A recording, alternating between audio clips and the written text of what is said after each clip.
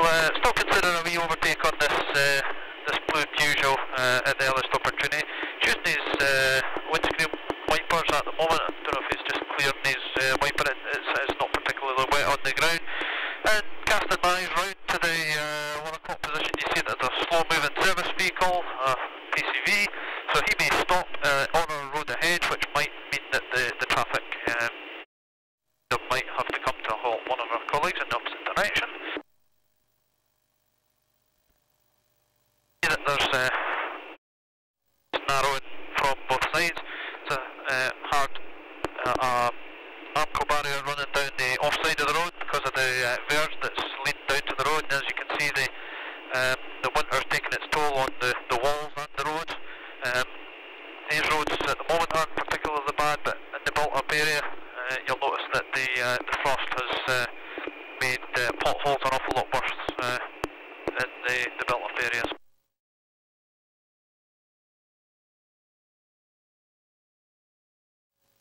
The snow's gone from a lot of these hillsides as well. We're looking for areas of flood that cross our road up ahead.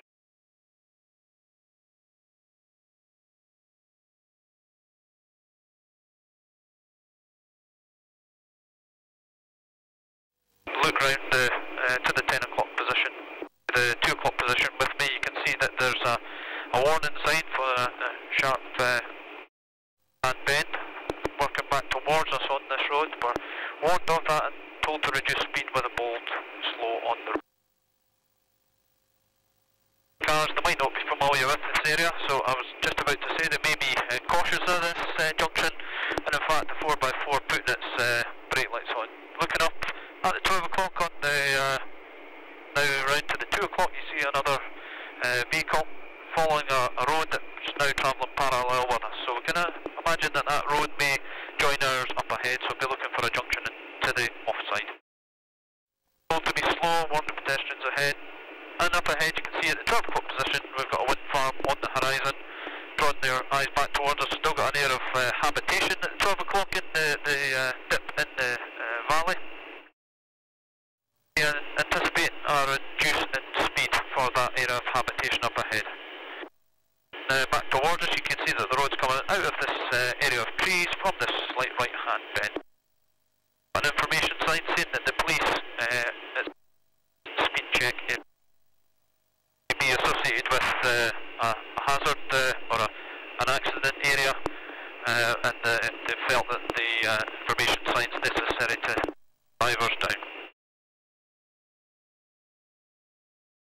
We're being drawn downhill towards this area of habitation. There is the 30 mile per hour markers, so near side mirror, offside mirror, got a heavy vehicle coming towards us. So see as I adjust my position on the road for the best position for him, and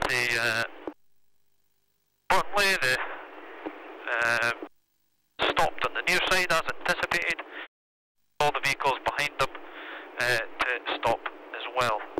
We're moving the speed of the machine forward because the bus is moving off.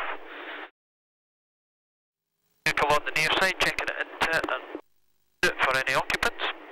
Now looking round into the south, you can see the meandering through the valley. You can see a car coming from the 2 o'clock position towards us, gives us a line of our road up ahead. It may be ours. The bus is indicating into the near side, maybe dropping passengers off. It's causing all these vehicles behind it as well. And we've got a junction past the bus stop on the near side. Several vehicles coming towards us, stops us from considering an over.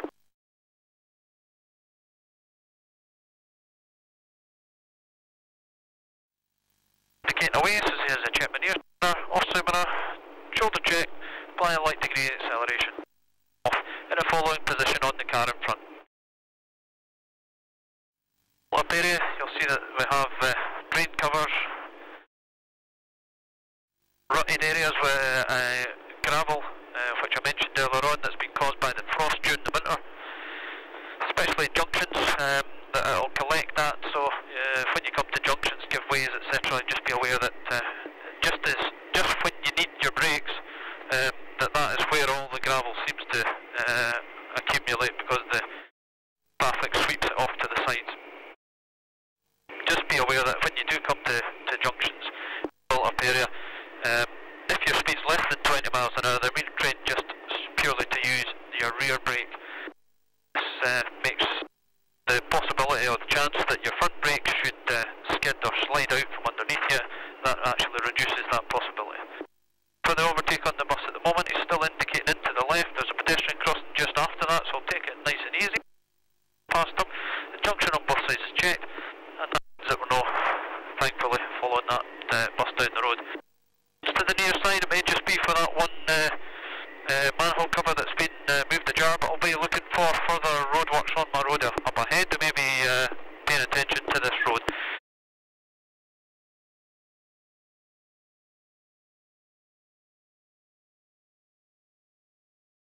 out, and our next area on this road, the A7, is Gala Shields. It's coming back from a left and slight right hand bend. In a following position on this vehicle in front, avoiding the drain covers on the road. Again, because of this microclimate, you notice that the road surface is damp underneath these trees that are overhanging the actual road up ahead, and we're warned of a series of bends for 1 mile. This is a check my offside mirror, and after the oncoming car, position my bike to the left of the centre line. To be too close to the vehicles in front, because as they come into bends they're not familiar with, they may slow down. My speed should be constant through the bend, applying a light degree of acceleration to counter the forces on the tyres when we're actually leaning into the corners. Ideally, the speed that you go into a bend should be the speed that you come out of it, unless there's any unforeseen circumstances.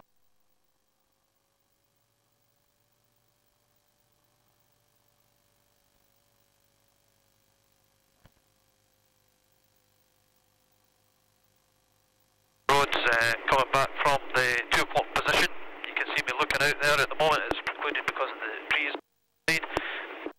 Moving away from the broken up area of the road surface, and the drain covers seem to be lining the road on this near side, so I'll be looking for them in my road up ahead.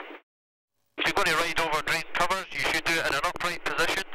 The bike should be going in a straight line, and you should be at a constant speed, not accelerating or braking. A vehicle parked in the parking area to the offside, which precludes the overtaking at the moment. And we're also warned of the hidden dip that wee blue Fiesta has emerged from. In fact, there is an indicator coming on for that vehicle, so that would have meant that we wouldn't be able to. Miles an hour less than the speed limit, indicate to the offside, come into the offside position, and I'm now safe to overtake one of the vehicles up ahead. The second overtake is precluded by the solid white line on my side, so as I check my near side mirror, and I come back to the position just to the left of the centre line. I'm going to reduce my speed slightly because the vehicle in front is slowing down for the bend. Of the bend, it's coming back from this right hand side. As anticipated, the vehicle in front applying his brakes and slowing the speed down actually on the bend. The drain covers that I mentioned earlier on, they seem to be following the road, but they're always on the near side here, so in an offside position like this we're able to avoid them. Now, because of the oncoming vehicle, we're adapting our position on the road. You can see, if you look right to the 2 o'clock position with me, that the road's coming back around from this right hand bend. Seems to be following the valley. The hill, as you look back to the 3 o'clock position, the hillside is actually going right round to the 3 o'clock position, so we're expecting quite a